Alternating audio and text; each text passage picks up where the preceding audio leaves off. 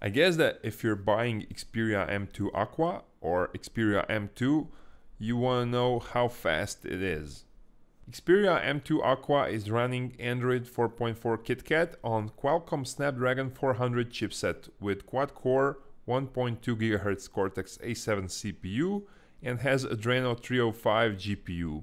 Memory consists of 1 GB of RAM and device has 8 GB of internal memory. That would be enough for all the applications or most of the applications you want to use.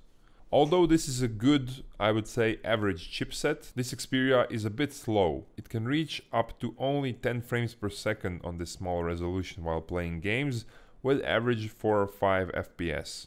The final Antutu benchmark score is 18,800 points, which is not spectacular.